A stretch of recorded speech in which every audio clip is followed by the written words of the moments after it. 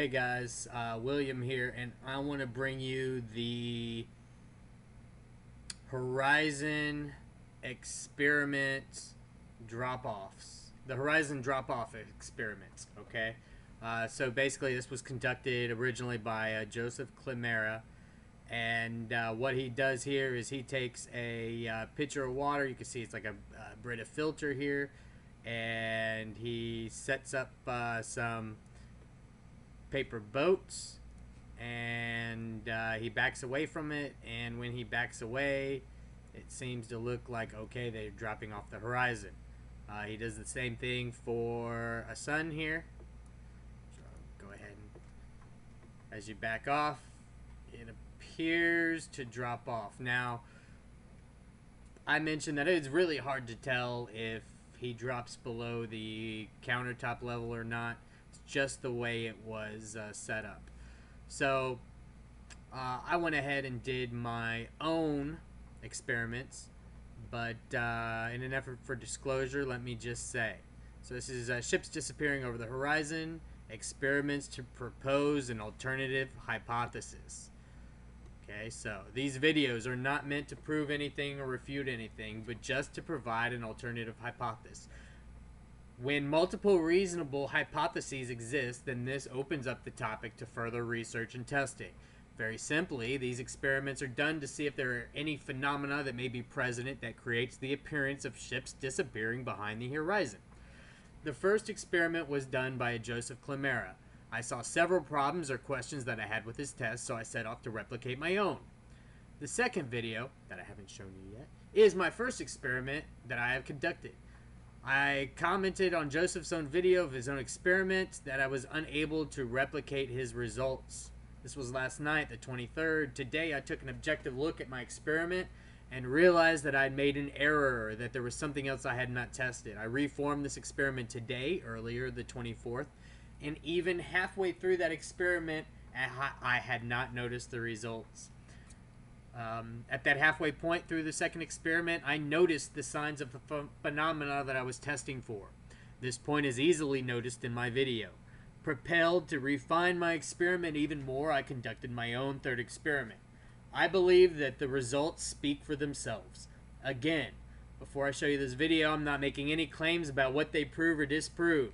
I claim nothing of the sort, but I'm just proposing alternative possibilities to the normal thought process of this phenomena. Again, we're looking at ships disappearing over the horizon. There are still some things that I want to test further.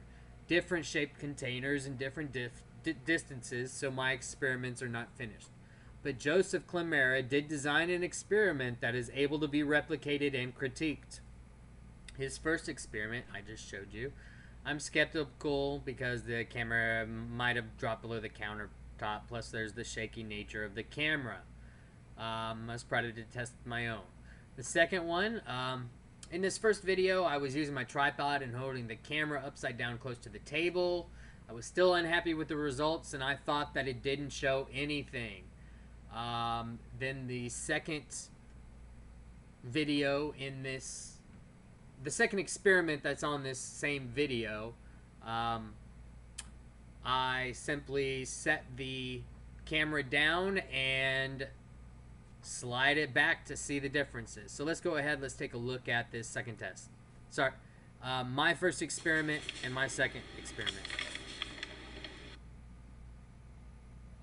So this first one I do upside down. I'm holding it by a tripod and I'm holding it down as close to the table as I can.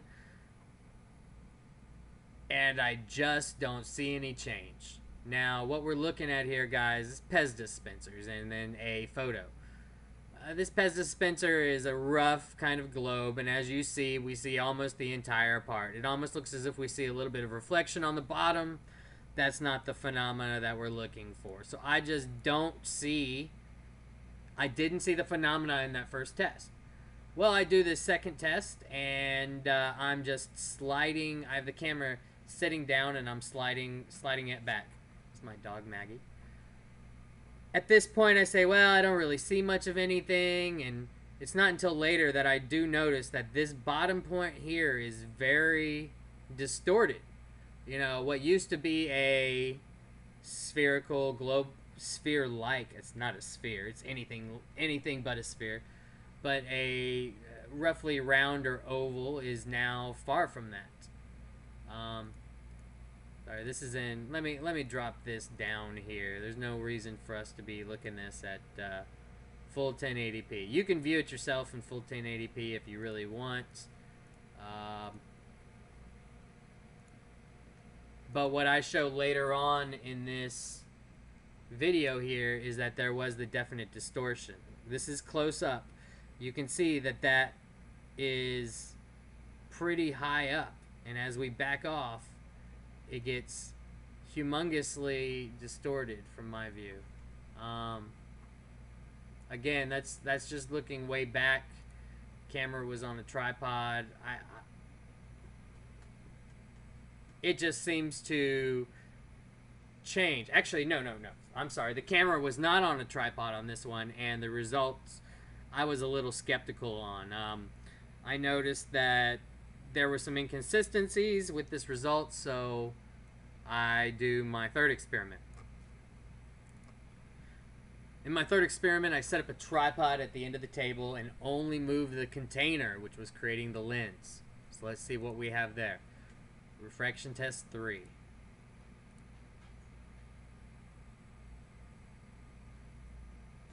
So the camera is not moving, guys.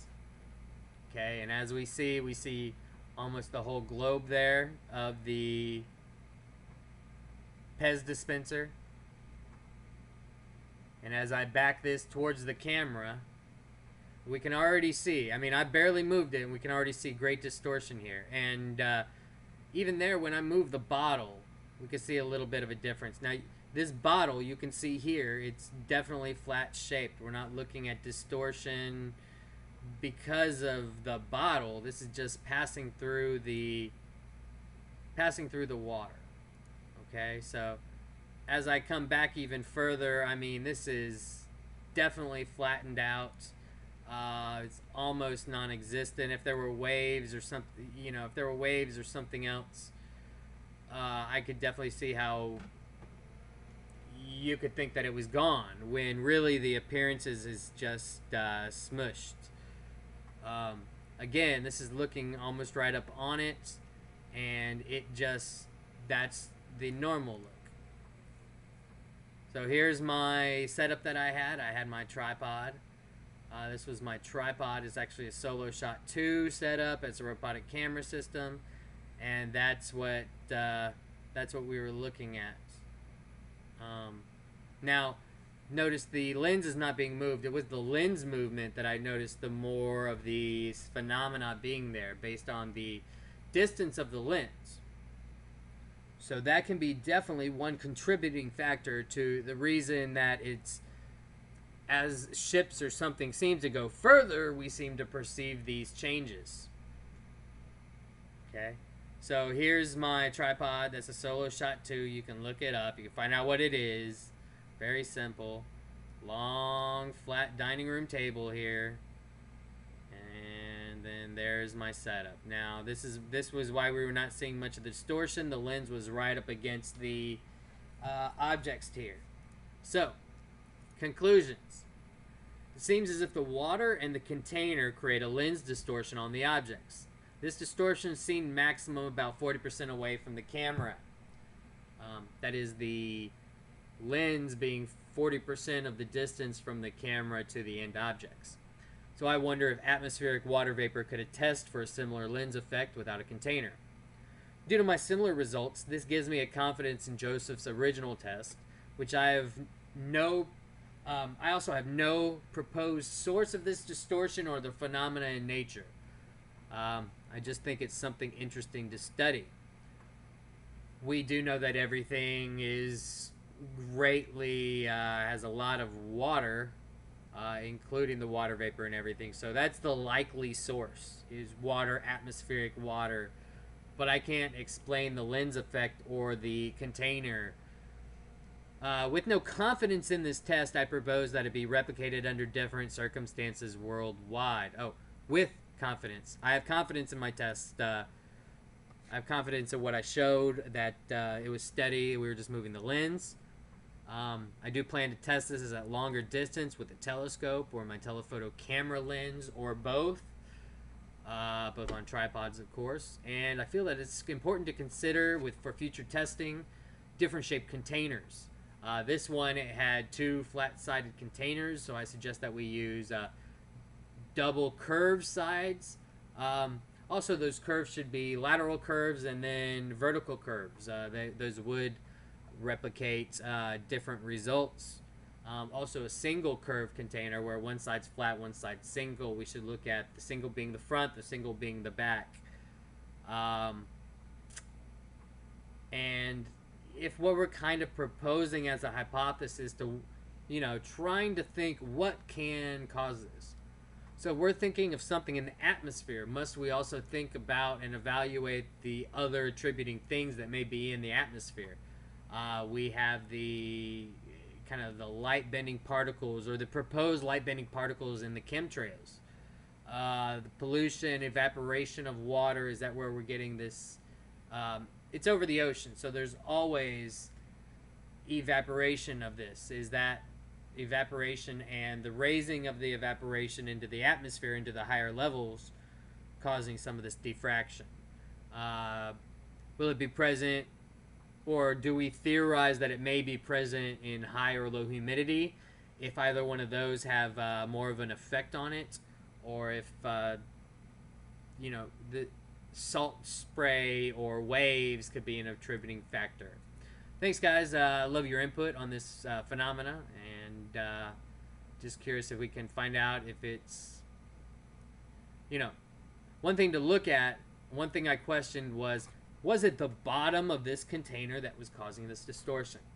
I don't think in my experiment that it was. I think I had it set up at the correct level where we're viewing it without the bottom becoming a factor, but that's definitely open for debate. If you think that was an issue, please take some screenshots, show me, or just tell me when it was during the video that you think it created that problem.